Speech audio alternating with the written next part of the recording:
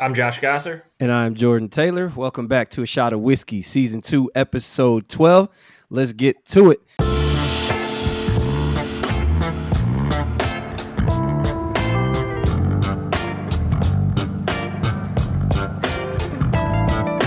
We got a very, very special guest, March's own rock star, own superstar today, the one and only Mike DeCourcy, to talk a little bracketology with us. But before we do that, I'm proud to tell you that Underdog Fantasy has been rocking with us all year. On top of that, even better, they've been currently running a promo for all new users, and the easiest way for you to get in on this special is by downloading their app and using our code ASOW24. If you haven't registered and haven't deposited, you can still use the promo, so stop playing around. Go do that and start playing along on Underdog Fantasy with all of us. As we mentioned, the one and only Mike DeCourcy. Mike, appreciate you joining us today. Happy to do it. Absolutely. Love. You know, you are a Big Ten staple, a Fox Sports staple now these days. When I was growing up, I always know it was Joe Lunardi, but now today, you are, in my eyes, you're the true rock star. I don't even know Joe's last name no more, man. So, but we want to jump right into it. Obviously, this is a Wisconsin podcast, so we want to talk about our Wisconsin Badgers. As everybody knows, been struggling lately. Lost 9 out of 12. I lost track, man. Something like that. Yeah. I lost track. More than we won. Yeah. Yeah, lost more than we won lately, but we still love our squad. You had Wisconsin on that 6 line now for about the past month. Right. I think I put them at 6 before anybody else did. They won their way back up. I can't remember. It was just because it's about 3 weeks ago. They won their way back up temporarily, and then subsequent results have put them down at the 6. If they did well in Minneapolis, I think the 5 is still available because the 5s in particular are really weak. As the 6s for the most part are not strong, and the edge of the 4 line isn't great either. I think Illinois and Kentucky are pretty solid, but beyond that, not great. So there's room there to move, but the Badgers obviously would have to resume playing as they did for the first 2 to 2.5 months of the year. As resident Big Ten expert nowadays as well, I think one thing that stands out to me is I think they do have a good chance to move. Just, you know, that matchup, Rutgers and Maryland, I think is a favorable matchup. And then even Northwestern, as good as they are with Boo Buie, I think that's I would say Wisconsin. Would you disagree or agree that Wisconsin has probably more potential to move up than anybody else? I think they have a decent road to that Purdue game. And then obviously if you beat Purdue, you do tremendous things for your chances. Yeah, I mean, they've had 2 shots at Purdue, and they played well in both of them. A lot of teams that have had a second crack at Purdue actually got worse, so to speak. And maybe they didn't get worse. Maybe Purdue got better. It's kind of hard on, but their result got worse. In Wisconsin's case, it didn't. I don't think they were quite as competitive in the second one, but that's understandable. It was at Mackey, the first one at the Kohl Center. I thought they played really well in the Kohl game. And just couldn't. Purdue's just really special. I don't blame them a lot for not winning that game. I do wonder why it seemed to have had such a diminishing effect on them, because that wasn't the very beginning of their troubles, but it seemed to really accelerate after that. And so you wonder why playing so well in that game should have been, hey, look, we just played the best team or second best team in the country, and we were right there, bucket for bucket, till the final 2.5 minutes. This should be great for us, and it didn't go that way. And it's disappointing because there were moments when this team really had something, and they haven't been able to relocate it. Yeah. To your point, I mean, they got to within 4 in the second half, and I think Caleb first hit a 3 from the corner. I think he made like 3 threes all year. So just one play like that makes a huge difference. But for me, you know, the road struggles have been something that Wisconsin hasn't, I don't think we've won a road game since like mid-January or something. Does that impact our resume in any way, just not having that ton of road wins? And you mentioned we have room to grow. Do we also have room to fall if we were to lose in the first round, or what does that look like? Yeah, I mean, obviously losing in the first round would be not recommended because you're not seeded into a quarterfinal matchup with a fellow NCAA tournament team. So it's hard to afford that and hold the same seed.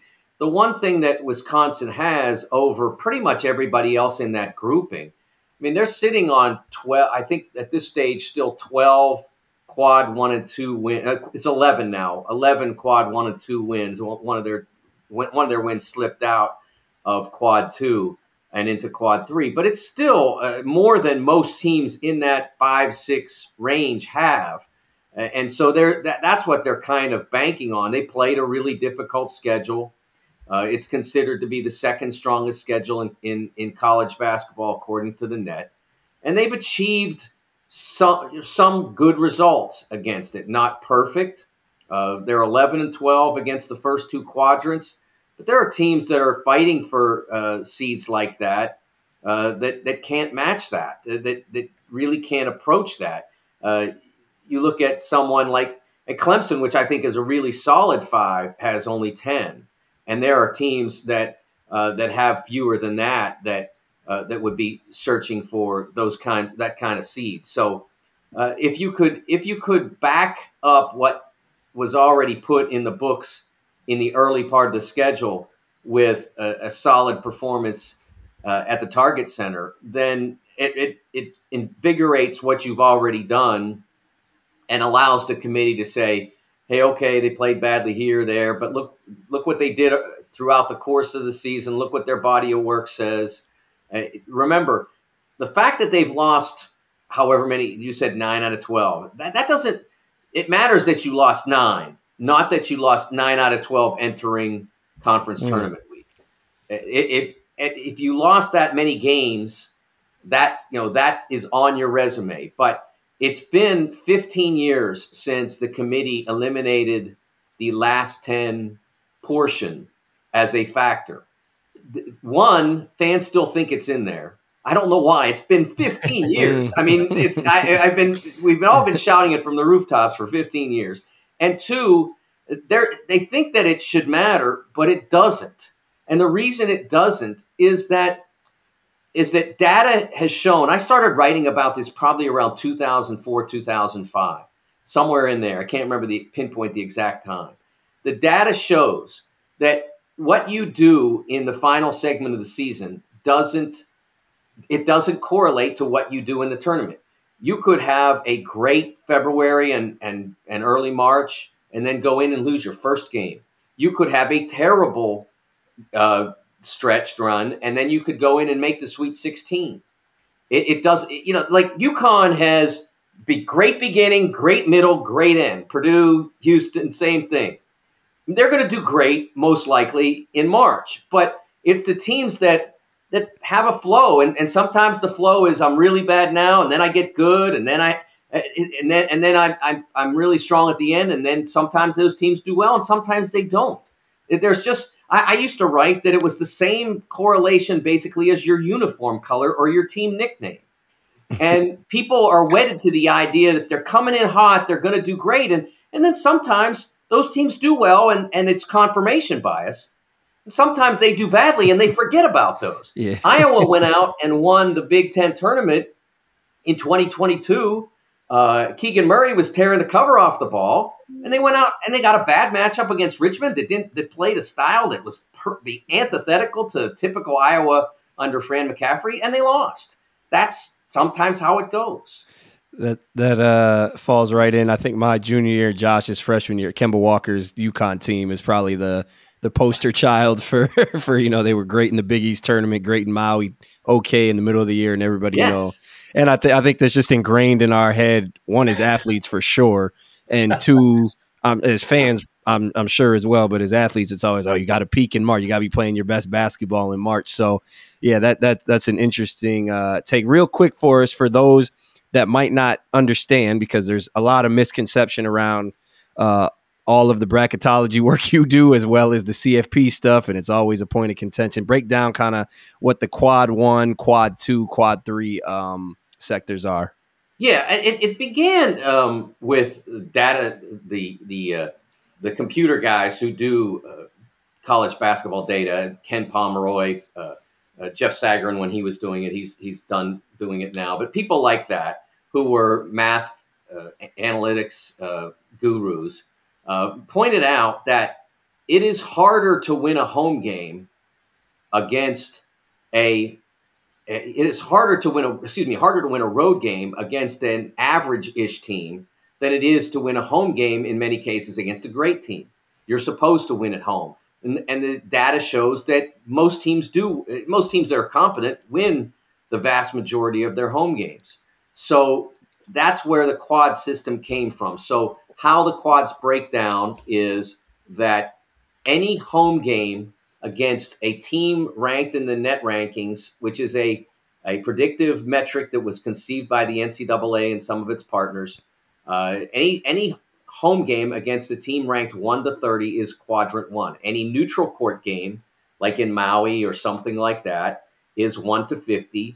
That is a quad 1 win. And any road game you play against 1 to 75 is a quad 1 win. So in the case of this season, if you won a road game against UNLV, that's considered to be basically the equivalent of winning a home game against Texas Tech. That's 75 and 30. So that shows you the difference. And then it goes down the line through quads 2, 3, and 4. What you do in quad 1 is obviously the first thing they're going to notice.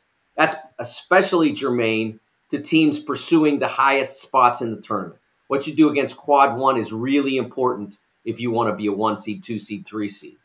As you get further down toward bubble teams, then in order to create some differentiation between teams that are worthy and not, it's often looked at what you do against the first 2 quadrants combined. How many games did you play? How much success did you have? That's often the differentiator for a bubble team. And in Wisconsin's case, it's going to be a little bit of a mixture of the two.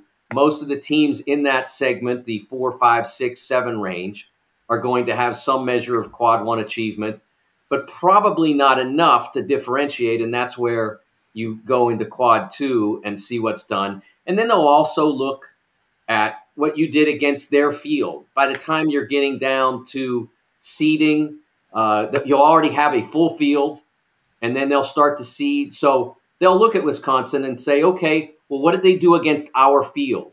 And particularly, they're going to focus on what we call the at-large field, which is basically anybody that would get in the field without an automatic bid. So even though, let's say, Purdue goes out this weekend and wins the Big Ten tournament, they would still be considered part of that at-large field. And they're not a great example because we play so late at the Big Ten. But let's use the Big 12 as an example because they're done early Saturday evening. So when they start to seed, and usually that does happen on Sunday morning at some point, they'll know, like, okay, Baylor's your Big 12 auto bid, but they'll be part of that grouping. What did you do against that group, the best teams in the field? And in some cases, there might be a team like like James Madison, for instance, which is, if they win their conference tournament final, a win over them would probably carry some weight. But if you're winning against a 16 seed, it's probably not moving the needle very much. Yeah, so we talked about obviously the metrics of it. You obviously being an expert in that, as well as being an expert in actually watching the games. You've been watching college basketball for years now. Talk about, like, I don't mean to say that in a It's okay, man. There's nothing I can do about it. It's a beautiful thing. So I guess talk to us about what do you see out of this Wisconsin team? What do you think they can do as far as making a run in the tournament? Well, I like a lot of what they do. There are certain things that they can do that they don't always. I think that the use of AJ Storr, it goes in and out. And I think that they're more effective when they get him on the move. And sometimes they get away from that. But he's really hard to guard off the bounce. And when Wisconsin is running its offense, I mean, I'm telling you guys, you ran it beautifully.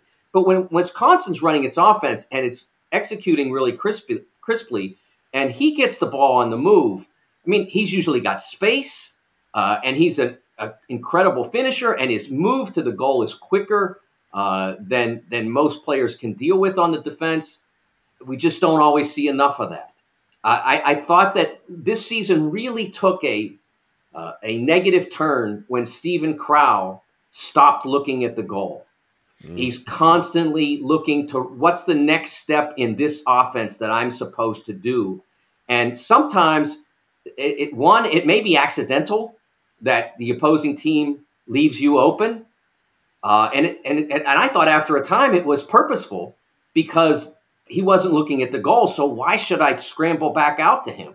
If he's not going to look at it, I'm just going to get to where I know, based on watching reams of film against Wisconsin, where I know the next play is probably going, where the next screen is going to be set. So I thought that was a problem, and I don't know that they fully recovered from that. I thought Steven, it started in the Nebraska game, the loss that they had the big lead, and there was one particular play that set off an alarm for me when Wisconsin was trying to make their comeback and there was still time to throw water on it. And he had the ball on the left wing, and he was, and like, no, there wasn't a defender. I don't know if it was Rink Mass guarding him, I can't remember. But whoever was guarding him got lost, and he was wide open. And he's thinking, okay, Chucky's right here. I got to get the ball to Chucky. That's my next move. And he missed a chance to take that wide open three. I think it wound up a turnover. And that was a huge moment. And that sort of continued on through a series of games. He's done better recently with that, but I still think there are moments when he's so.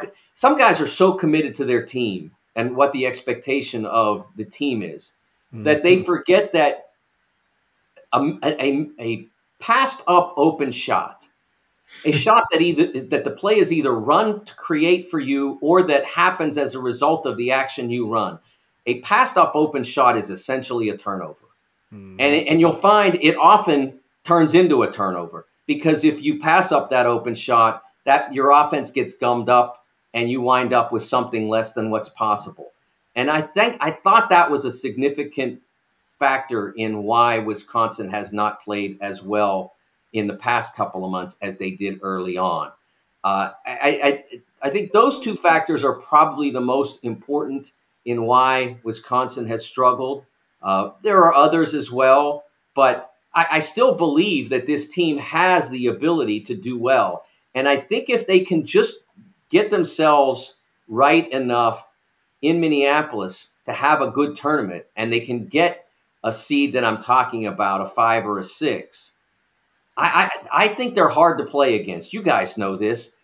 Wisconsin's different. Wisconsin does things differently, and they don't do things differently from year to year so much. So every coach just about in the Big Ten has been through this. It's a lot like Syracuse and the success that they had in the later years when 2018, they didn't have a great team or a great season. 2016, they made a Final Four. I think they were 9-9 in league that year. But you went in, and Michigan State, the best example in 2018, is throwing out multiple first-round picks, including Jaren Jackson, who's an NBA star now, and they got up against that zone and they just couldn't figure it out. And they lost, and it was probably a team that was Final Four good. I mean, they made the Final Four a year later without Jaren. They had Cassius Winston and Xavier Tillman, and they didn't make it because they just couldn't find the key to unlock the zone. And I think that Wisconsin often goes into the tournament, and when it's feeling good about itself, they can do the same things. You haven't played us before. You don't know how to play us. And if we're doing the things the right way, then we can beat you, even if you're the better seeded team. I think that hit it right on the head. Josh and I have talked about this both on this podcast and off. I think one thing about this team is at the beginning of the year, they really were hard to scout for because it's a bit of a different offense than we ran when we were at Wisconsin. But it did have a lot of free flow and everybody played freely. So I think you hit it spot on the head. As soon as Steven Crowl and guys kind of started making that automatic next move as opposed to taking what's given to you is kind of when, and ironically, Nebraska, that second half is really when all the problems started as well. So, I think you hit it right on the head with that. I don't know if Josh, you wanted to add it. Yeah, I was going to I mean, I think Stephen Crowell, I think 4 of his last 10 or 11 games, he's had 4 points or less. And I think that just shows, should I be, it's almost like a blessing and a curse that we had 5 guys who were active, moving, touching it, that you're almost like, well, should I or should I not? And now they're thinking again. And then secondarily, I think a big component of our success was our depth.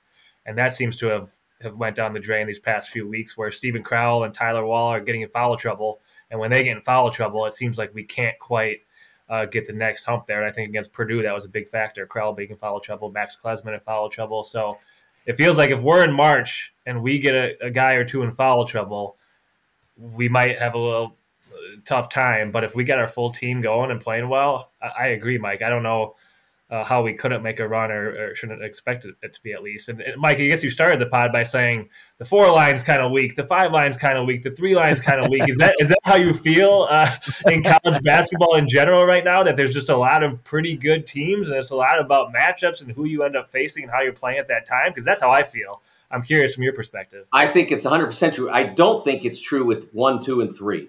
I think UConn is phenomenal, and Purdue is terrific, and then, of course, they have the game-changing player in Zach Edey. And I think Houston is as connected and as dynamic and energetic a team as there is. I think they're beatable at the championship level. It's going to take a lot to beat them prior to the Elite Eight. But I think those 3 teams have really achieved. I did a thing today where I pointed out there have only been 2 years in the last decade where the number 1 seed subset was this strong. 2015, you guys know all about that. 2015 was basically, we had 5 great teams in the country. I thought Villanova was a little bit off the track with you guys, Kentucky, Arizona, and Duke, but Villanova was close. I mean, they went 32-2. Arizona as well was 36-3 as a 2 seed. Arizona, I always thought that Arizona should have been the 1 in the West, and you guys should have gone to the East. But it worked out, obviously, for the Badgers. No complaints for you guys. But that it's not quite to the level of that year, because those 3 teams, those 4 teams were just phenomenal. These 3, though, are relative to this season, are really extraordinary. But you get past that and you start bumping into all these teams like Kansas that struggle to win, Illinois that has a really good team, but a resume that doesn't quite match up to the team, Kentucky, which has gone out there and scored 115 points in seemingly every game, but in more than a few games, given up 120. And so that's kind of what you're looking at. And those are the better teams. Some of the other teams that have populated the 4 and 5 line, Dayton. I saw Dayton in person in Pittsburgh in early January, and I just didn't think they were great. I think Deron Holmes is terrific, but I didn't think it was a great team. And they've lost to just about every really good Atlantic 10 team on the road. A great team, a 5 seed, shouldn't do that. But I keep looking for somebody to put in that 5 spot that they occupy, and I just can't find anybody. And that's what I'm talking about when I talk about that lack of achievement. That's but we got a couple minutes. I know before, Josh, I know you're tight for time, but real quick before we do go, I want to talk about just that Wisconsin is still, I believe, correct me if I'm wrong, your 3rd highest seeded Big Ten team as of 3 days ago. Definitely. Yeah. Yeah, so that won't change. They could lose the first game in Minneapolis, and that will not change. There's no one that's close enough to pass them. So what is that? For that being said, what does that say to you about the state of the Big Ten?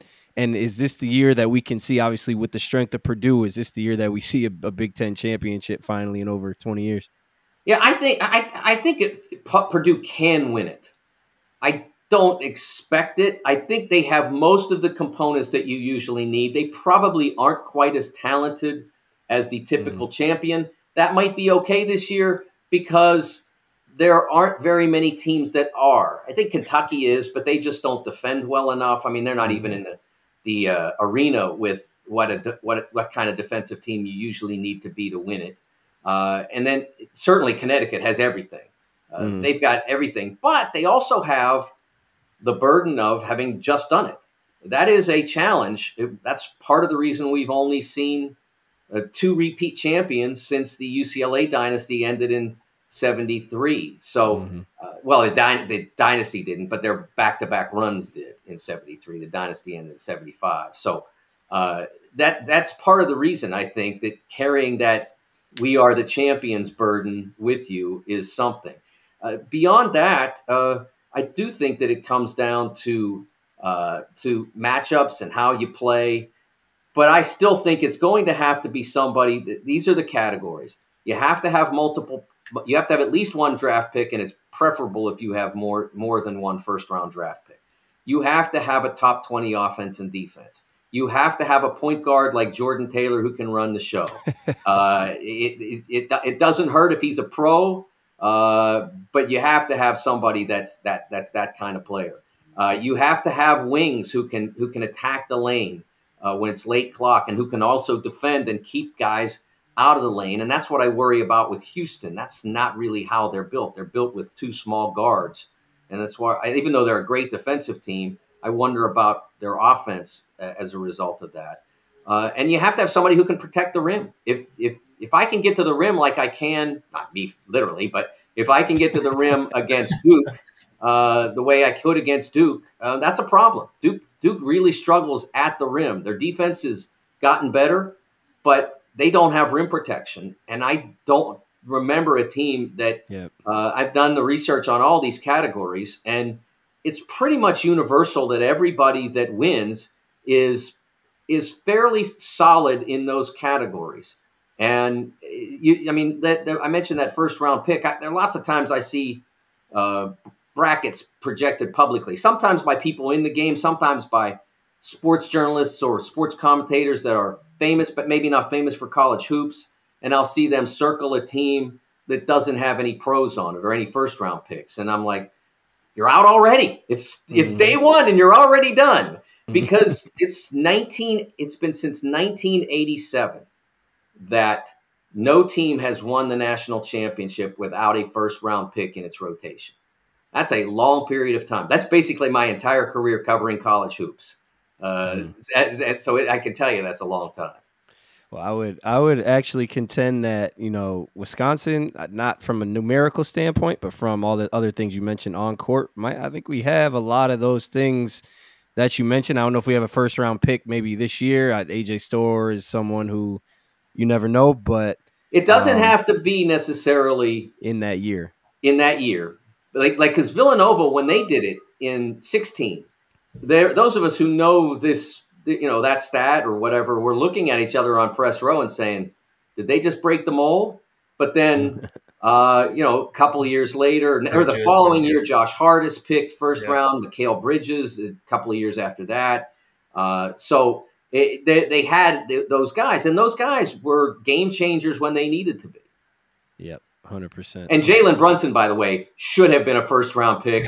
That's one the NBA dropped the ball on, obviously. Yeah, 31, 32 is a first-round pick in our eyes, I think. Anyway, and I think he's done, as you mentioned, done more than back that up. But that is all we got for you. We appreciate you. Before we go, but just to reiterate, Mike DeCourcy has Wisconsin at the 6th line facing New Mexico as of 3 days ago in the Midwest round. And Mike, if you wanted any constructive feedback, Mike Wendt is underneath in the comments saying, why is Wisconsin a 6 seed? They suck ass.